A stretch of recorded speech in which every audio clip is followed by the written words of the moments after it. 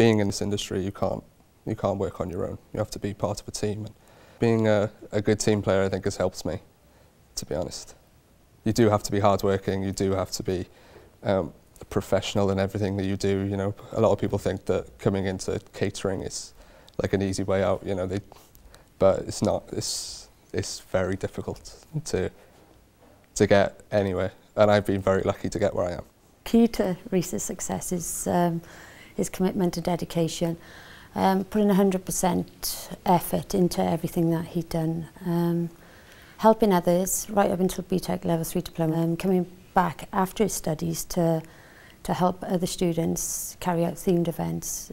He's just a dedicated individual.